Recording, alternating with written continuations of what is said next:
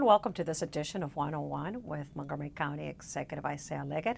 I'm Lorna Virgili, and thank you for watching. Hello, Mr. Leggett. How are you? Terrific. How are you today? I'm doing great. Summer's here. We're happy, aren't we? Yes. Let's get started with FY16 operational budget. It was just a few days, went into effect just a few days, and county department directors were asked to cut back 2% of their budgets. What is that impact for most of the departments? Well, it's a pretty significant impact because you have to keep in mind that the budget that I presented, and one ultimately the council added a little bit more on top of that, originally only increased by 1.1%. And so when you say that you're going to have a 2% cutback, that's less than the growth of the FY16 budget. Therefore, you cannot avoid the fact that you would impact some programs and services, much of which people had anticipated and wanted, and I could understand that. But given the challenges that we face, I'd like to be proactive, to get out in front of the problem and try to resolve it before we have the magnitude of a problem that we can't resolve. And so this is prudence, this is something that's necessary, and something that we need to do and need to do it sooner than later. So I'm asking that we have a 2% cutback from our departments. We will hopefully mandate something later on with the work of the county council, but we need to get started on reducing what I think could be a significant gap for the remainder of FY16 and certainly for into FY17. What is the bulk of that gap, more or less? Well, that big gap right now varies, but at least you may be looking at somewhere in the neighborhood of $150 million. Did you say 550? 150, yes. Okay. And you may look at that and say, well, we've resolved budgetary gaps in the past that were much larger. But in reality, we had more options available for us, to us in the past than we have today. Some of the things that we've done in the past, it's not readily available for us today. And so we have to deal with a smaller number, but one that comes as a result of challenges that we've had in reducing some taxes, increased expenditures, and with fewer options that we have to deal with that. And as I've indicated in the past, this certainly will suggest a property tax increase. We've avoided that essentially for the last 2 years running. But I think given the circumstances and conditions that we face, this suggests a fairly significant tax increase. If we don't have savings and we don't have the ability to reduce that, then that tax increase could be pretty substantial. And I want to reduce that. So we'll have a combination of cuts, reductions, as well as a potential tax increase for FY17, in my opinion. And the challenges come from the reduced revenue projections? Well, a combination of things. Reduced revenue projection, which is about $21 million now below the estimate. But more importantly, as a result of the wind case, which has a significant impact in FY17. When all is told, you look at the impact of the wind case, both the retroactive effect as well as the ongoing effect, it is quite substantial. And so it's something that we wanted to avoid, but the Supreme Court made a decision against the state of Maryland that impacts all the jurisdictions locally throughout the state. We happen to be the most significantly impacted as a result of that. So you take the lower estimates, increase expenditures, as well as the wind case itself, and reductions of some revenue over the last few years, it gets us at a point where we have to make some adjustments. When you say significant increases in property taxes, that would be for FY17, correct? That's correct. And how significant, since you're already looking into it, well, how scary for homeowners in the county? Well, it could vary, but keep in mind, just use the number 150, 150 for the time being. That number could change based on what happens in labor negotiations, which starts this fall. We still have one additional tax distribution that is due in November. And it does not include monies for snow emergencies, other challenges that we may have throughout the year. So when you combine all of those things together, the likelihood is that number can go much higher. So if you looked at a tax increase that will compensate or cover all of those things, it's pretty significant. You're maybe talking as much as a 10, 11% tax increase if you do it solely as a result of tax increases. That's not the way that I would want to deal with that problem. I would want to deal with a reduction and some expenditures that are projected for FY16, as well as further reductions in FY17. My view is that the combination potentially of further reductions in the projected budget for FY16, as well as some revenue enhancement in FY17, hopefully will get us there.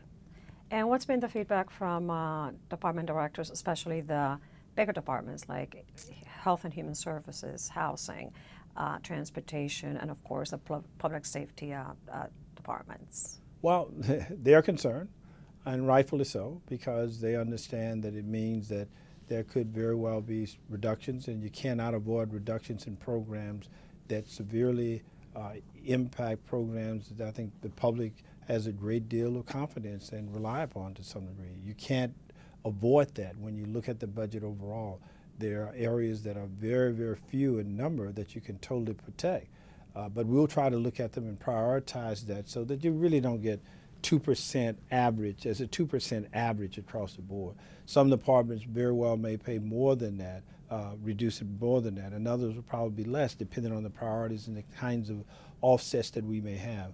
But if you average it, it's 2%, but certainly we will not see the same uniformly across the board because there are priorities of different things in various departments that we may protect, at least attempt to protect, that may have a different outcome than 2% per se. Let's talk about transportation. Good news from Annapolis. The governor announced the go-ahead from the state for the Purple Line. However, he did mention the fact that the contributions from both counties, Prince George's and also Montgomery County, would be a little higher than expected. Have you circled back with the governor, talked about it a bit? Well, we've talked to his staff, and we're ongoing in terms of discussions to make sure that the scope of the project is precisely what we all think that it should be, and whatever changes, that those changes are something that we mutually agree upon. Secondly, we need to make sure what that amount, time frames of how the county can respond to the challenges that we have as it relates to the amount that Montgomery County and possibly Prince George's County would have to pay locally. It's an ongoing discussion that will take some time to get through all of that, but I'm confident based on everything that we've negotiated and discussed thus far that we can make all of this work. It may not work precisely the way we originally intended, but this is a project that's well worthwhile. The governor has indicated his desire to move forward with the project.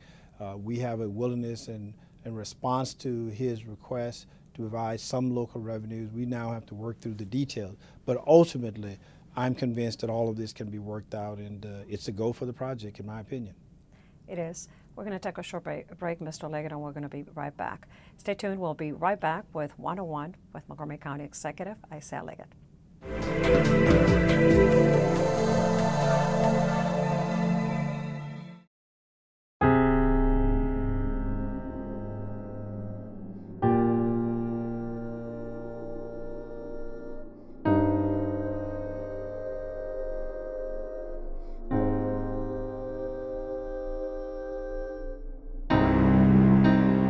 There's a reason why area law enforcement are out enforcing pedestrian and traffic safety laws and preventing killer pedestrian crashes. Be alert. Be street smart. The next 30 seconds can save you a lot of money. Just do your laundry in cold and stick to full loads. Auto-sleep your computers. Plug your gadgets in a power strip and switch it off when you're done. Headed out? Turn back your thermostat by 10 degrees. And drive sensibly. The more energy you save, the more money you save. Find other great tips at energysaver.gov.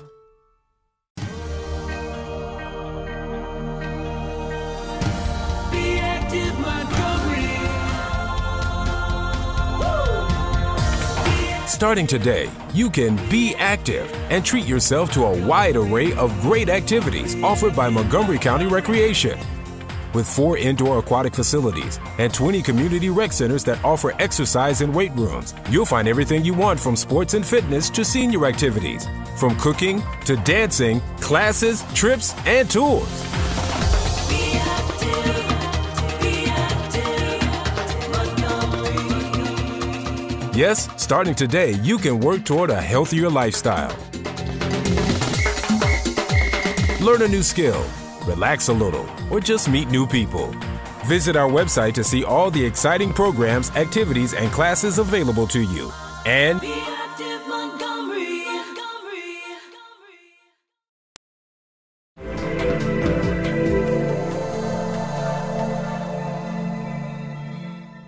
Welcome back to 101 with Montgomery County Executive Ike Leggett. I'm Lorna Virgili. Before the break, we were talking about the Purple Line. It is a go-ahead, and you were talking about the fact that there's going to be a lot of negotiations back and forth with the state to finally decide what's going to be ultimately the Purple Line. You wanted to add to that. Yeah, I wanted to, first of all, acknowledge the work on behalf of the governor and his staff. The Secretary of Transportation has worked with us over the last few months to put us in a position now that we can go forward with this project. I think there were some doubts earlier whether or not the governor would come forward with a plan that will allow the project to go forward. I think that he has responded quite favorably. We now simply have to work through the details to make sure that it happens at a cost that I think is acceptable and fair to Montgomery County, a time frame and a scope of a project that I think responds to our citizens' concern. But this is far better position to be in than having a project rejected. We are in a position now that we can go forward. I do not see anything that's insurmountable that we cannot ultimately work through and get this project moving forward. You mentioned cost. So far, what is the tap for Montgomery County? Well, if you combine some of the existing things that we've already done, such as purchasing the right-of-way for it, some of the land acquisitions and some of the other things that we've done, the projected plans for the south entrance of Bethesda, as well as the potential $50 million that we've discussed earlier, this very well in total amount could be about $200 million for Montgomery County. We've either budgeted for some of that already or some of the things we've already paid for. We will have to move forward in a time frame in terms of when and how we pay the rest of the project, at least for the local costs. But I think, again, we are in a position that we can move forward, and I believe that given the numbers that I've seen thus far, we can make it work. Okay. Recently, you signed into law the Earned Sick and Safe Leave Bill in Montgomery County. Highly attended event in downtown Silver Spring at the Civic Center. As a matter of fact, the U.S. Department of Labor Secretary Tom Perez was there for the signing of this bill. What does it mean as far as protections for roughly, 90,000 employees in Montgomery County? Yes, about 90,000 in Montgomery County, but if you look around the country as a whole, there's 43 million people throughout the United States do not have this type of protection, and that's certainly unacceptable. We are the only advanced nation in the world that does not provide this type of leave, and I think it's really time for us now to respond to that. Unfortunately, we have not done it at the national level. We clearly have not done it at the state level, and so we have to do it here locally to at least get this ball moving and to make certain that we do what is right for our employees. This is the right thing to do. People that we were talking about have little flexibility, and they have some hard choices to make. Do they stay home with a very sick child? Do they go to work when they're possibly a little bit ill? People who are working in environments that could have some adverse effects on the entire public. And I think it's at a cost and a level that employers should be able to afford with little adjustment. So we are responding to a national problem.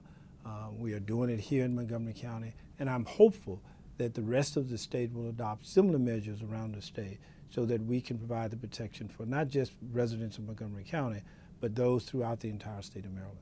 But it really will be helpful to people who are faced with these very difficult choices between staying home, losing pay, and the ability to go to work when they may be just a little bit ill.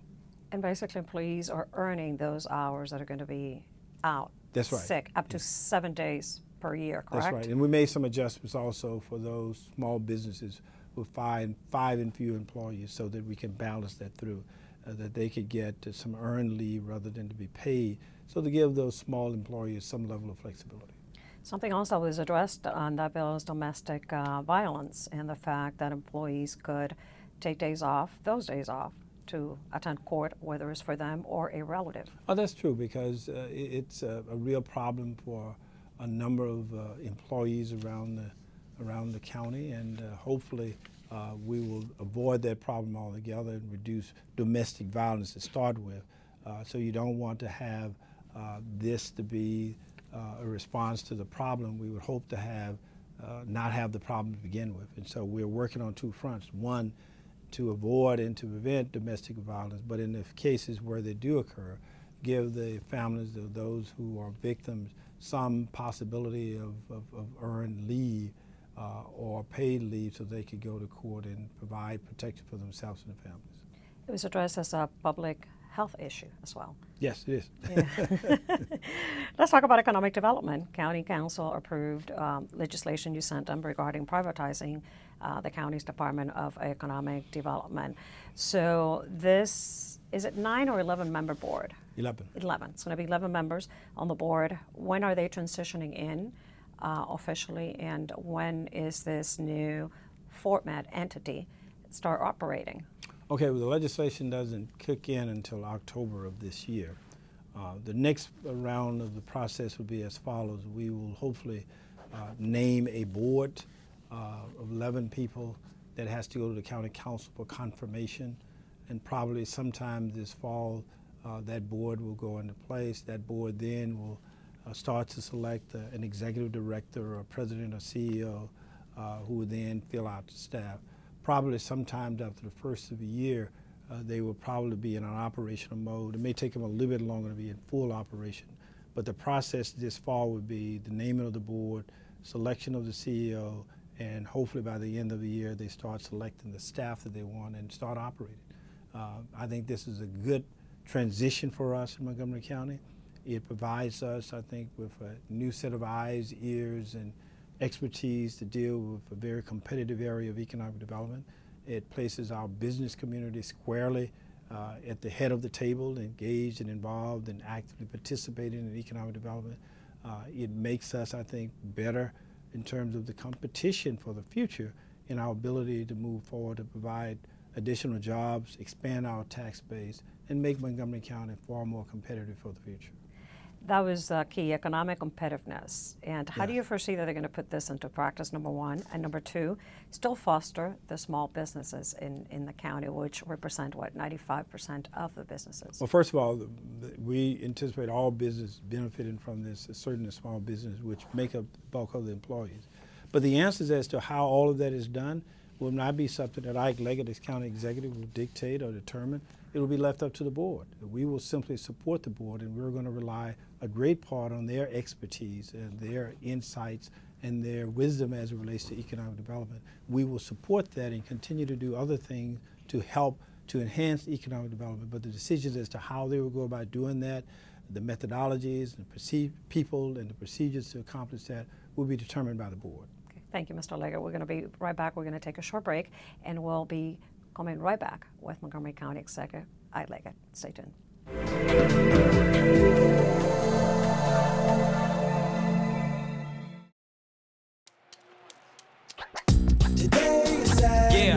Salad on Saturday, fruit on Friday, throw a ball Thursday.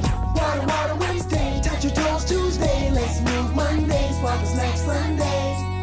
60 minutes of physical activity a day and eating well can help get your child healthy. So keep them active and eating well every day. Get ideas, get involved, get going at letsmove.gov. That's letsmove.gov. So, I'm kind of new here, but I've noticed a trend. My human does this funny thing where she goes around and gets all my toys, and then she hides them in that basket by the door. You know, but it's always the same basket, and it's always in the same place. And then she acts so surprised when I find them, but, you know, she's putting them in the same basket. Again. It's like, hello, that's where you put it last time. You were the worst at hide and go seek. Are you sure they can recycle us, Clamshell? Hey, Dome, we're on a new recycling postcard. I can't wait to make a new start. Maybe I'll be a red carpet at a big premiere. And I'll get to paint the White House. Shh, here he comes. Now you can recycle more plastics in Montgomery County, including #1 PET plastics such as clamshells, deli containers, trays, lids, domes, and cups. We're in! For more information on recycling, contact the Montgomery County, Maryland Division of Solid Waste Services at 311. The wait is over. Recycle more plastics today. Did you know there are more than 10,000 county government phone numbers? But there's only one number you need to remember for non-emergency calls, 311. MC311 is Montgomery County government's online telephone information system. Need information? Have a problem or complaint? Trying to locate a county government facility? Call 311. The call center is open Monday through Friday, 7 a.m. to 7 p.m. The website is available 24 hours a day, 7 days a week.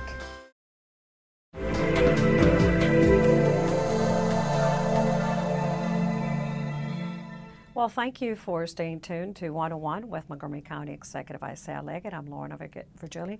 Mr. Leggett, you wanted to add a little bit more about the privatization of the Department of Economic Development. Well, first of all, I want to thank the County Council, its membership, especially Nancy Florine and the others on the council, George Leventhal and Roger Berliner, people who have been engaged in this fight for some time and have made some efforts to help transition Montgomery County to this process. They moved the legislation through, I think, in a very good and timely fashion, and so they should be given a great deal of credit for the earlier work that they performed in this regard and helping to make this transition possible.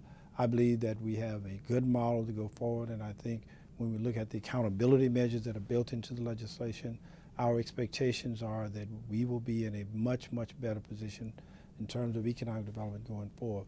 But this was a collaborative effort. Myself and the members of the County Council as well. Okay. Let's transition into the police department.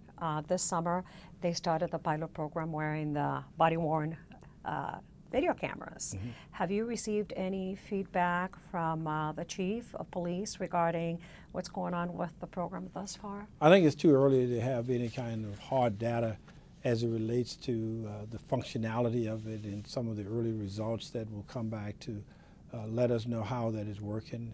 Certainly when you introduce a new procedure such as this into a functional operational setting, there are always bugs to work out and try to make sure that people are compatible with the technology, that we're providing the kind of transparency that we want. We'll look at the results and then make a further analysis based upon what we have. We want to make sure that we have an ample sample, a good number of people actually utilize them in different categories within the police department. Even the chief himself has a camera on and some of the others as well. But I think it's too early for us to look at the results of what we have. But we are determined that this is a direction that we want to go and determined that it's something that can enhance both the transparency of what we do, that provide greater protection for the police officers and accountability, as well as giving some reassurances to the public about how work is engaged through the police operation on a day-to-day basis. Recently you sent some recommendations to County Council regarding a pending towing legislation. Apparently towing, it's one of the #1 complaints filed with the Office of Consumer Protection in the county. This would certainly change what curb aggressive towing is in private parking lots and commercial parking lots throughout the county. What do you foresee would happen with that? I'm hopeful that we will get a much better process, one that has greater transparency, one that is fair to those who are victims of the predatory towing, and I use that word very, very carefully because what we have in some cases are people who are hovering around parking lots on the go to pick up someone that they're there, 1 minute beyond the time frame of walked into the lot unaware because they didn't read the sign.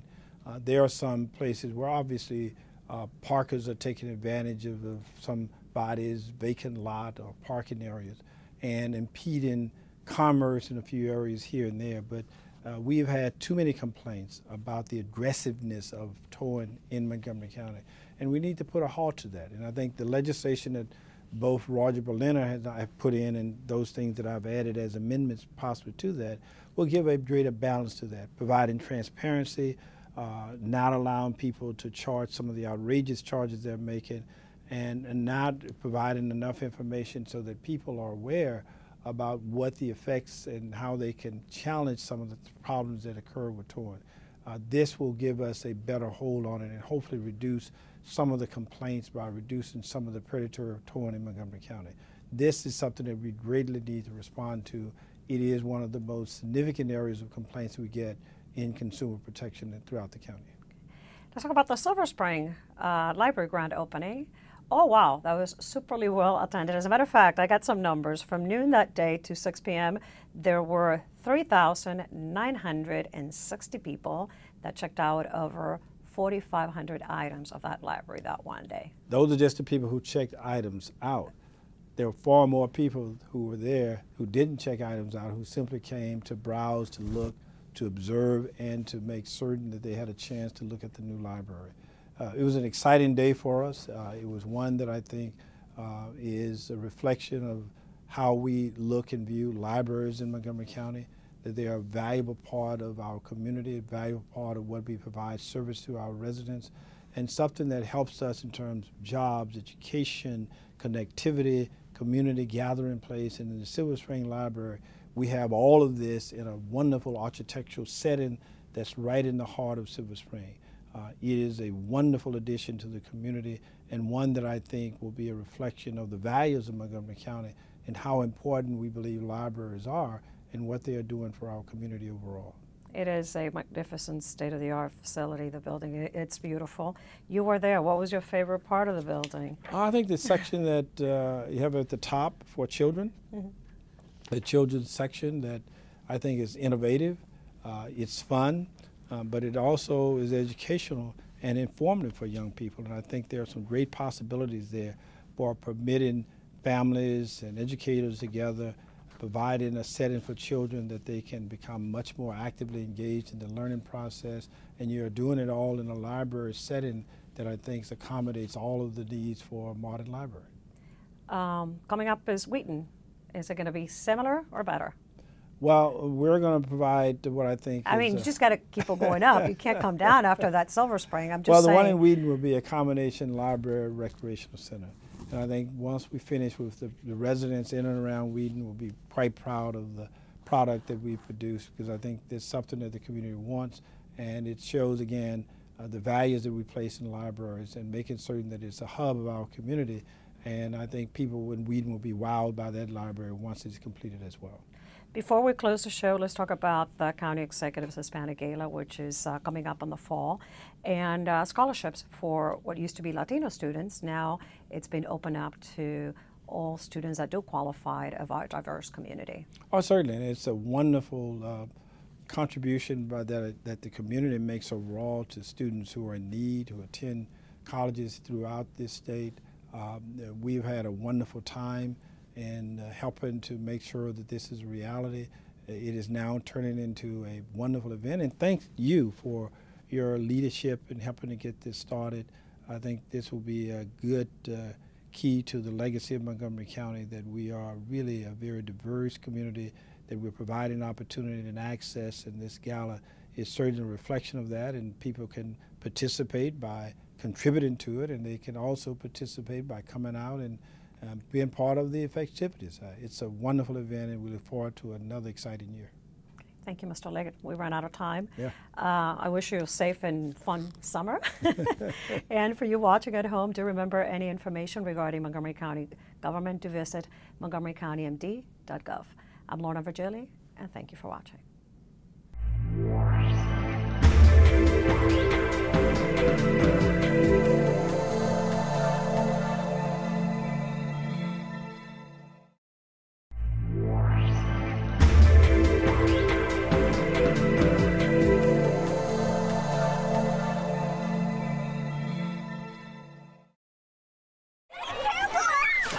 Swimming can be a great way to stay cool and beat the summer heat. Hi, I'm Gabe Albernaz, Director of the Montgomery County Recreation Department, and I'd like to ask you to be our partner in making this a safe summer. Drowning is a leading cause of accidental deaths in children, but drowning can be avoided. By following a few important rules, we can ensure that our children are safe at the pools. Regardless of swimming ability, children should never be unsupervised, even with lifeguards. There is no substitution for adult supervision. Minimize distractions such as cell phones. Drowning can happen in minutes. If you have to leave the pool for any reason, you need to take your children with you. Inflatable swimming aids such as floaties and noodles are not life safety devices. Do not substitute these for supervision either. By working together, we can make sure we are all safe at the pool this summer.